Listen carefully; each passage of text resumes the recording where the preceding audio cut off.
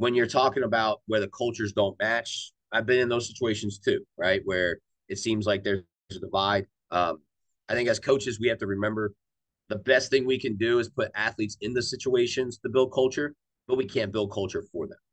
So that's something that um, I've tried to take into account. Where trying to put athletes in that situation, but ultimately, I do think if it's not player driven, and especially with the athletes today, culture is going to have a hard time really developing to its full extent.